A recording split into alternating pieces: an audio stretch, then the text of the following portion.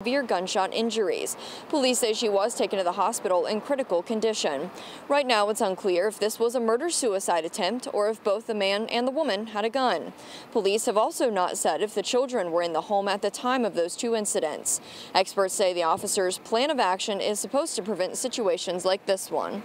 What the officer does is that they look at the situation and see, could this be a possible lethality? Is there high risk enough within this domestic dispute? And if there is, they'll do that application, and then they'll try to connect the client with a domestic violence counselor to speak with. And we are working on getting additional information from officers and city leaders. As soon as we have any update, we will get that out to you. In New Haven, Brooke Griffin, Fox 61, Connecticut's news station. If you or somebody you know is dealing with domestic violence, there are resources available, including CT Safe Connect. That's a 24/7 hotline hosted by the Connecticut Coalition Against Domestic Violence. So you can call 888-774-2900, or you can email safeconnect@ctcadv.org. Keep in mind, multiple languages, and you can contact them anonymously.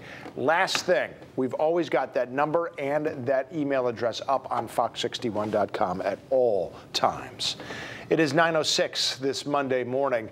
New Haven police said they're investigating another shooting that sent a man to the hospital. They said that happened around 3:30 Saturday morning near River and Ferry Streets. Officers found a man in the road who had been shot. That man told them another person who was wearing a ski mask approached him and opened fire. We don't know how bad his injuries are as of this morning. 9:06, we know a woman is in the hospital after getting into a serious crash over the weekend in Hartford. This all happening at the corner of Tower Avenue and Waverly Street. Fire officials say they responded just before 3 yesterday morning. They found two cars had collided, a woman semi-conscious outside the car and seriously injured.